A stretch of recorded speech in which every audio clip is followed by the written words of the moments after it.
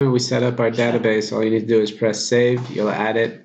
You also have people permissions. This is really cool. Right now I only have one person, but I can add my team members and the groups that they belong to in order to show privacy. Specific tables can only be seen by specific admins. You have admins or non-admins. Okay, now I'm going to go to create a pulse, and I'm going to say I'm really interested in that orders question I wrote beforehand, and I really want to get that orders table, right?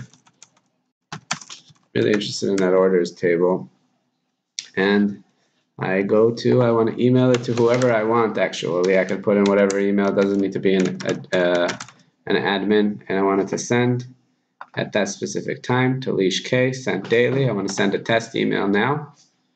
Okay. And as you remember, we already set up our backend. We already set up the email integration. Now I go to my Gmail, and that's all there is to it. Orders table. Okay.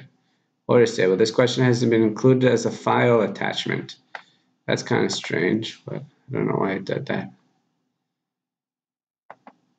Did I ask for it to be included as a file attachment? Let's look back at the pulse. Attachment, I said. No, I don't want to be included as an attachment. I guess there was no, this question will be added as a file attachment. There was no other option.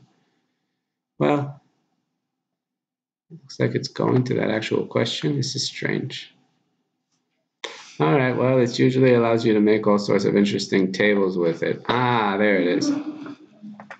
Okay, as you can see, we're getting more Gmail security alerts. We should just tell them, hey, it's okay, we trust metabase.com. That way you won't have problems with your automated email delivery. I mean, we're talking about an automated email system. All right, we're talking about an automated email system, and there it is. It's a CSV file that I get sent in the mail with all my orders, and I can also edit this question to anything I want.